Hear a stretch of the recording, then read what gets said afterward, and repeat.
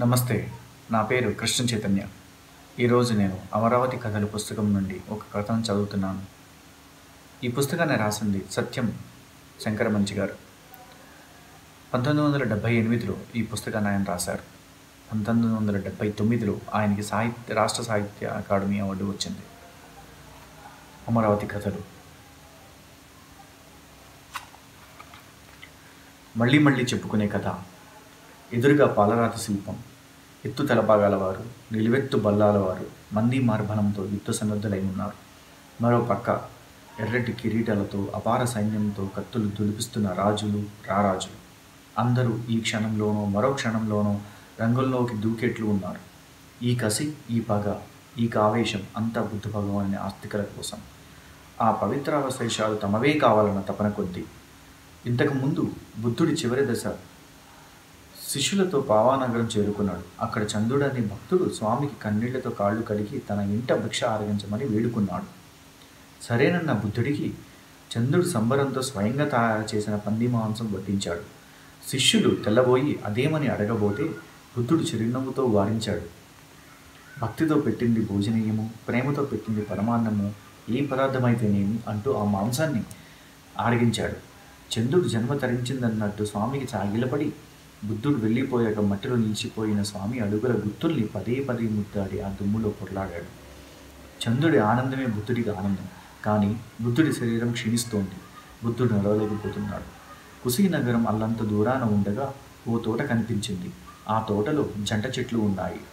ఆ జంట చెట్ల కొమ్మల కింద ఉత్తర దిశగా కాషాయ వస్త్రం పరుచుకుని బుద్ధుడు పడుకున్నాడు. శిష్యులు తలడిల్లిపోతున్నారు. స్వామి మాట్లాడటం లేదు.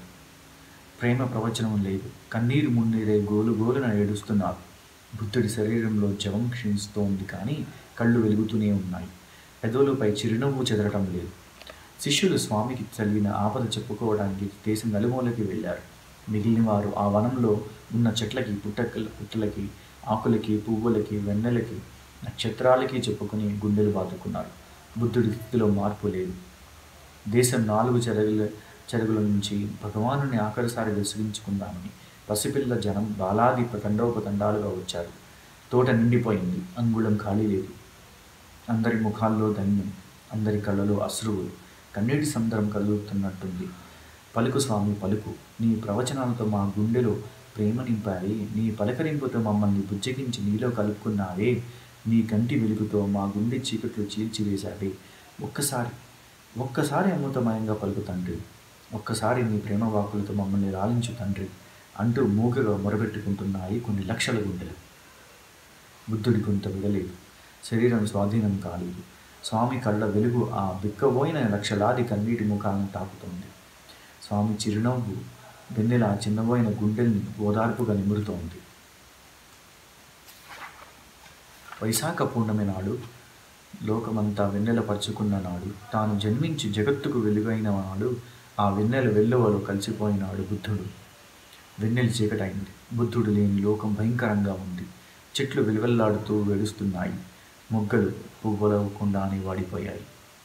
జనం కళ్ళలో కన్నీళ్లు ఇంకిపోయాయి.